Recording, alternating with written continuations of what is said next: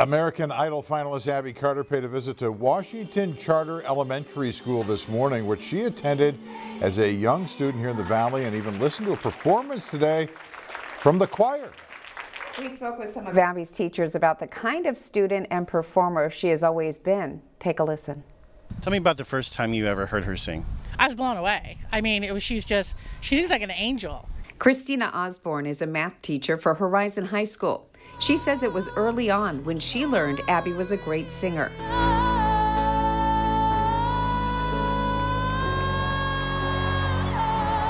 An angelic voice, complemented by an angelic heart. She's a delight. She was always smiling, talking to every teacher, and then she would talk to the other kids. A lot of kids at Horizon School aren't very outgoing, and she'd take kids kind of under her wing. Abi's third grade teacher, Sharon Rush, says Abi loved reading, and her same childhood qualities can be recognized today. First of all, she was Abigail. That's who she is. She was Abigail, and when I saw her on the American Idol, the first audition tape, I thought, that's the smile.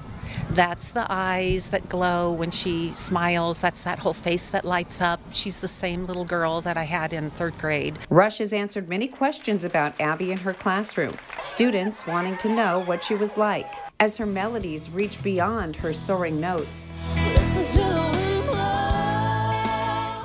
to the hearts of children.